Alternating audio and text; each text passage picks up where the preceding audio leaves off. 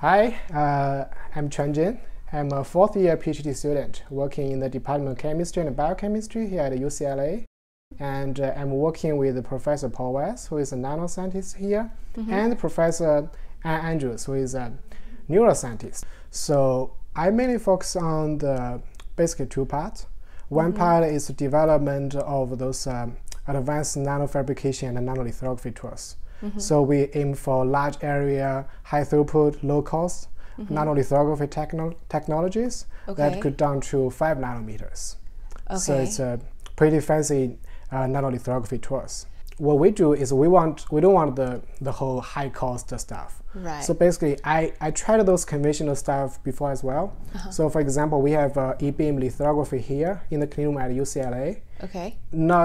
It's great we have that, but not every university has that facility because it's very expensive. Right. And let's say if I want to patent something in 0.5 centimeter by 0.5 centimeters, and I just want some 500 nanometer features. So those whole thing, when I get into the clean room, do all the design before doing that, and the writing time for the e-beam lithography is over 2 hours. And just to write those dots, to expose them dot by dot. Okay. And those whole process cost me over $300, just a 0.5 centimeter by 0.5 centimeters area. So it's slow, it's low throughput, and it is very expensive. Right. So what our labs want to do is to develop some nanolithography tools that is could achieve those features, but we don't have to go to clean room or even use those super expensive tools. And the thing we are working on, or the whole field moving forward, is called soft lithography. So what we do, basically, we use a rubber stamp. So most of them are made from polydimethylsiloxane, which is a polymer. Okay. And you have the features on the silicon chip, which is made by the way that I just described that to you. So if you want circles, you do the whole process, and you got the silicon chip. And then you pour the polymer onto the surface, basically to replicate the features you have on the silicon chip. And then you peel them off. You have the rubber stamp that has the features you want on the stamp, which is soft. And you can do this a lot of times, get a lot of, as many as you want, because it basically costs $10 for a lot of them. And you can use this to patent stuff. So the way we do is we developed a technology called chemical lift-off lithography, in short CLL. So what the CLL do is you get let's say a gold chip, basically a silicon chip. You evaporate some gold on the top, and then you put a layer of a self-assembled monolayer, acanthyle, on the surface. So they will form a very nice close-packed molecular monolayer on the surface. Okay. And then you use this rubber stamp, I just told you that, and you put those two into contact. Okay. And they will form a covalent bond between the PDMS stamp and the acanthyle molecules. Okay. And those covalent bond is so strong that it is stronger than the gold bond. It will lift off the molecule in the contact area, and as well as several layers of several gold atoms. So after this, you basically have a substrate that most of them are covered by the molecule. Some of them are not.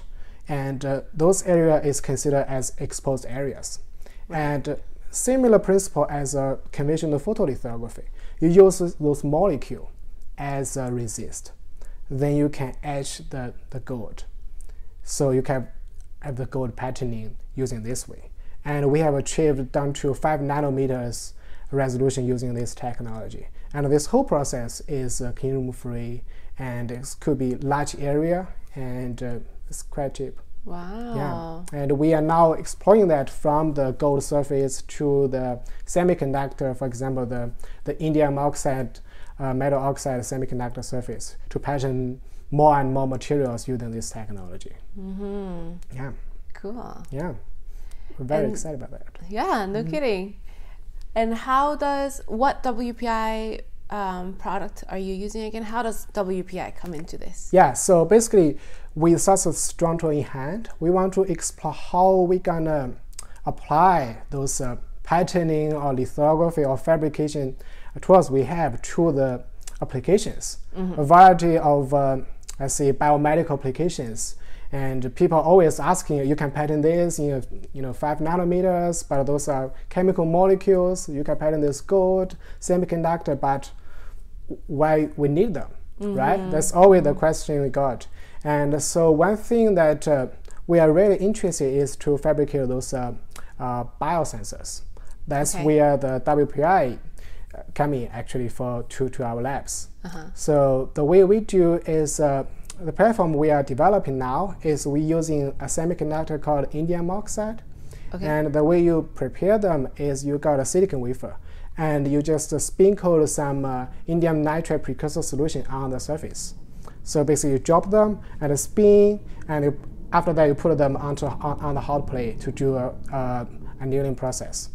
And using this process is quite scalable and simple, and we can do 4 nanometers thin film on the surface. So think about it, 4 nanometer is basically several atoms thickness. Right. So and those ultra thin layers is critical to our sensing applications because it has a higher surface volume ratio. That means that you have a lot of surface exposed to the environment that could be used to detect molecule or sensing the molecules. So that's the ideal case for the sensing. I see. And that's why a lot of people are using, let's say, carbon nanotubes or the graphene, because those stuff are very thin and they have large surface area compared with their volume. Right. And the way we construct them is we have those layers, and then we put a source string electrode on the indium oxide. So that could be patented by the CIL process, which is totally clean room free. And after this source string process, we functionalize the surface of those semiconductor with a thing called aptamer, which is short DNA or RNA molecules that are designed to bind specific molecules. Let's see, if you have serotonin aptamers, that could bind to the serotonin specifically. And we put those guys on the surface. And after you have this chip, you put them on the desk, and you put the whole thing onto a buffer solution, buffer environment. That's you have phosphate buffer saline. It's a PBS solution. And then we need the product from WPI actually. So the silver silicon chloride gonna be put on the top in contact with the solution. We use that as a gate electrode. So the principle of how those transistors work is you apply the voltage between the source string electrode and you apply another voltage between the gate electrode and the source electrode. And so there will be a current flow between those source and drain, and basically they flow through the semiconductor surface. And if you have some analyze that binding to the surface, that will induce some charges on the surface that could be detected by the whole devices. Let's say if you have aptamer here and you have a molecule from outside environment that be captured by the aptamer will go a conformal change because the whole aptamer is a DNA backbone that is a negative charge, and you will induce a negative charge to the surface that could be detected by our transistor. But the problem here is that we need to apply a very small current or the voltage to the whole system, and we need them to be very stable. Let's see, the whole gate electrode and the source electrode, we have 300 millivolts voltage drop between them. And we don't want the electrode to be leaking because the system we are detecting with this whole sensor setup can go down to femtomolar range. That is around 10 to the negative 15 molar per liter. So it's pretty low. And if you have something leakage from the electrode, we cannot really detect anything. Right. But the product from WPI is awesome for our purpose. So we can use this tiny electrode. Because we have a setup with the PDMS valves that is covering everything on the sensor and also the buffer solution, and you put the WPI made silver silicon chloride on the top. And using this method, we can achieve femtomolar detection of some neurotransmitters, extra vivo or the in vitro, such as serotonin, dopamine, and other stuff such as glucose. Right. So it's pretty awesome. Nice. Yeah. Awesome. We appreciate your product. Yeah. So the motivation for us to develop those neurochemical sensors is that we want to monitoring the neurotransmitters in the brain. So that is, so understanding how the brain functions is one of the big challenges nowadays and facing by the whole neuroscience community. And those understanding will help us to develop some treatment for the neurological diseases such as Parkinson's diseases and Alzheimer's diseases. So many of those stuff. And there's a lot of tools available to being developed for the electrophysiology detection, such as the claim patch you guys have. And a lot of people are developing those neural probes that can detect the electrical signal that passing around your neurons. Sure. But they are limited tool that on the table that people can be used to detect those neurotransmitters that is have a lot of information passing between those neurons. And it will release neurotransmitters from one neuron to the other one, and it will trigger the electrical signal passing through the whole neurons. Right. But the problem with that is we don't really have such a good sensor that can detect those neurotransmitters in a highly selective and highly sensitive way.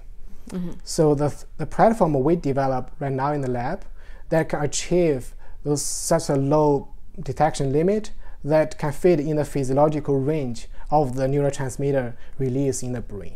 And we think with this tool, we are moving aggressively towards in vivo experiment, developing some neural probes as well, to see if we can develop or build up the tool that can be used to monitoring neurotransmitters in the brain. And hopefully will provide us a big picture of how the brain functions and how those neurochemicals interact with each other in the brain with the electrical signals as well.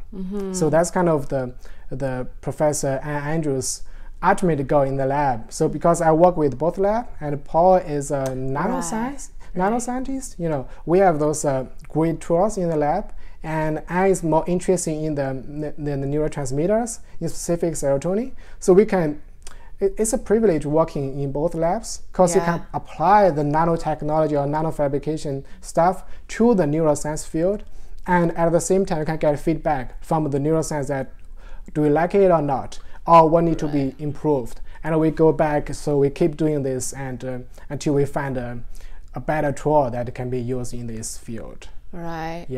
That's kind of our whole motivation for this biosensor development. But for me, I am not sure yet, but I'm now more into the field of the biomedical stuff. So let's see the sensor development, and we want to see. I want to see how those nanoscale sensors could be used for in vivo purposes, also and the point of care devices and the wearable devices. Want to see how to build up the knowledge between the nanotechnology and the biomedical field to maybe some implantable devices and portable wearable devices. That's kind of the direction I'm looking for. And I think it's quite exciting as we have huge biomedical market. Yeah. For sure.